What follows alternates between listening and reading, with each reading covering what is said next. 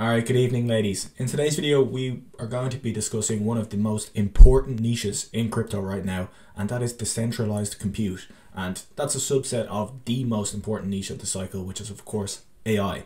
And I've been saying this for months and months and months, and I've done videos on a number of the projects I'm going to mention in this video already, and a lot of them are doing very well, with kind of because of how well NVIDIA has been doing with the whole AI narrative completely taking off. It's very important that you have a good grasp on the best projects in this niche and in this category. So there are kind of two things that AI really needs that are in short demand, and that of course is compute power as well as storage. And I've done a deep dive on storage before and kind of came out with what I thought was the winner in the decentralized storage space, which I found to be Shadow, and I've talked about that already. And finally Shadow is starting to wake up a bit, but AI needs storage because it needs a lot of data to be able to learn, if you know what I mean. So it needs a lot of storage, but more importantly, probably more importantly than that, which is even in tighter demand, which is even shorter supply, is of course compute. So we're going to analyze what I think are the top decentralized compute platforms and networks in crypto, and I'm going to kind of give you my ranking of which is my favorite from my research. Now there's a lot of different projects in this niche, and I've kind of just chosen the four that I think are the most interesting and I think are probably the best ones, but potentially there are other ones that are interesting. I think this niche, as this category as a whole, is just going to absolutely destroy in the next bull cycle, because as we've seen, obviously I mentioned NVIDIA's price just will not stop going up.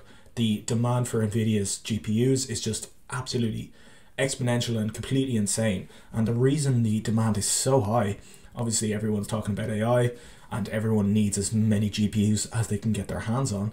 But for an AI model to get better, like for a linear increase in the effectiveness of an AI model, you need exponentially more compute power. So if you just want to 2x the accuracy of your model, you're going to need like 4x the amount of CPU and GPU power, which is kind of one of the reasons that the demand for these GPUs is just completely off the hook. And the nice thing about decentralized compute networks like the ones we're going to mention in today's video, including Render, Nosana, IONET and Akask, is that they can offer businesses that need AI services, AI rendering, AI inference, etc. These decentralized networks can offer them at a cheaper rate. And the reason they can offer them at a cheaper rate is because people have a lot of compute power, like idle compute power sitting in their houses, for example. Like gamers in particular, often like their computer isn't powerful enough by itself to run these very compute intensive games. So a lot of the time gamers will buy an extra GPU from NVIDIA. Now they're not going to, well, some of them are gaming 24/7, but I think a lot of people aren't gaming that much, like maybe a couple hours a day. So the rest of the time that compute power is just sitting there idly. Now with all of these services, you can now sell that compute power into a network and actually earn money you can rent out your GPU basically. And obviously if you're not using it anyway and you can earn money from it, you're probably willing to do that for less than someone who's specifically bought GPUs to rent them out like a cloud provider. Now we can see AI is getting better and better, and now even ChatGPT have released a new product called Sora, which is text to video, which people thought wasn't going to happen for years and years, and it's already really good. As you can see from this example, you can see the prompt there and how accurate the video is coming out of it. So people have all this spare compute, and even eventually in their Xboxes and PlayStations, you're going to be able to rent out that extra compute power. And because of this, these decentralized networks are up to 85% cheaper than a cloud provider. So obviously there's a big incentive to use these crypto rails, these crypto network versions, rather than cloud providers if it's so much cheaper. Now this is one of the few examples where crypto's projects and crypto rails is already giving massive value. And you know, it's a perfect niche. It's providing massive value. It's in AI niche and it's crypto. So like not a lot more needs to be said that this niche is really important in my opinion.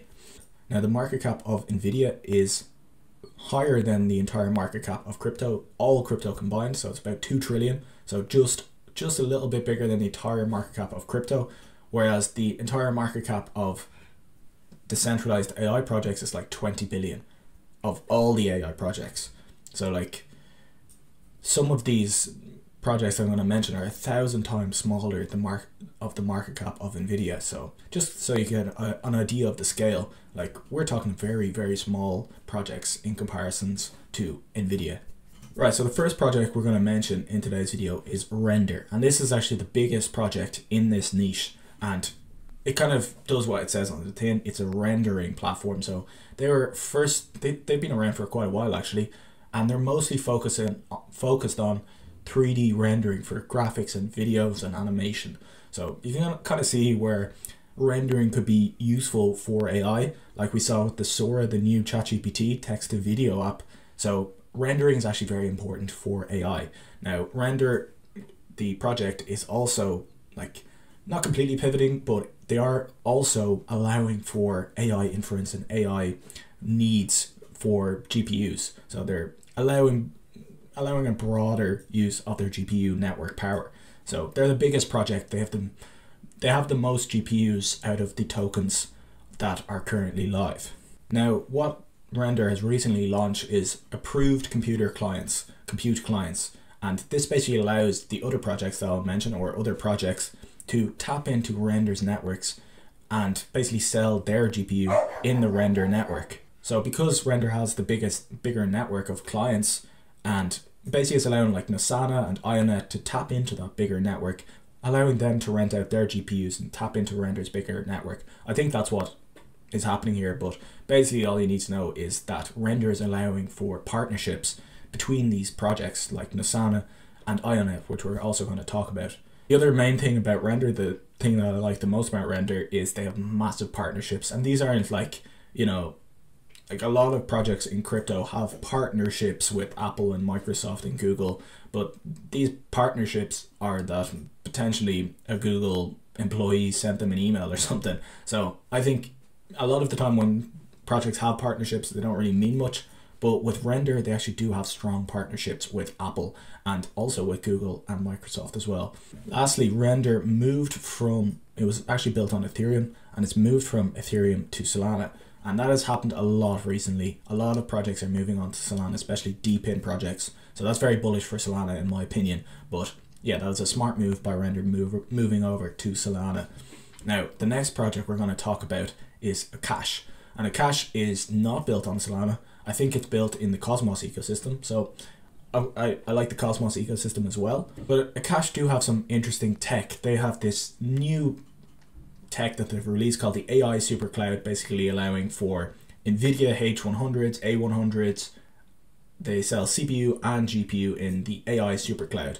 Now, Akask do seem like they have very good tech as well, and their CEO is very outspoken. Like if you listen to him on interviews and stuff, he's very intelligent.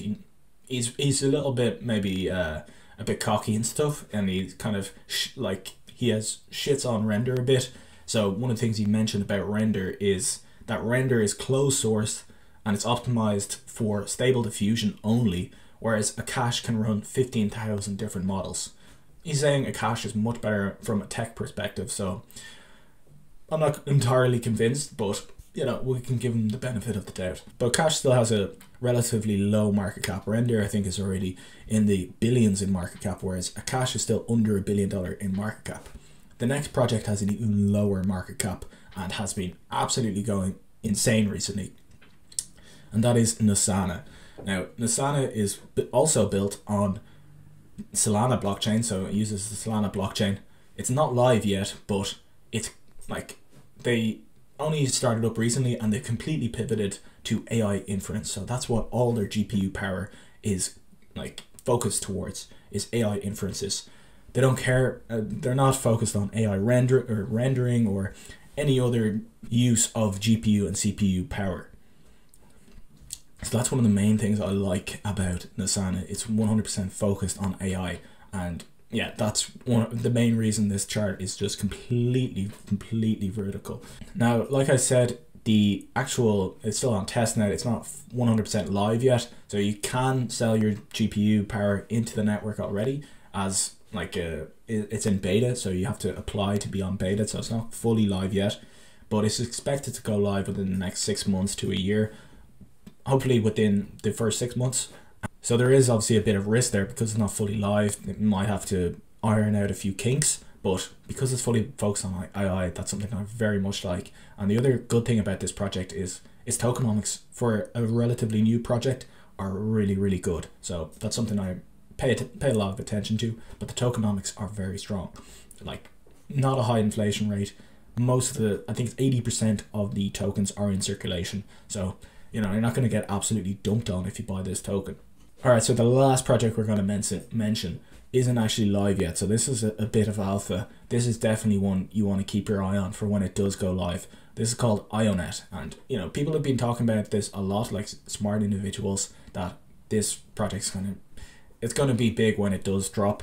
But I also think barely anyone is talking about it. Only a few people, like a few smart people on Twitter are talking about it. But like, once this does go live, it's pre-token, it doesn't have a token yet.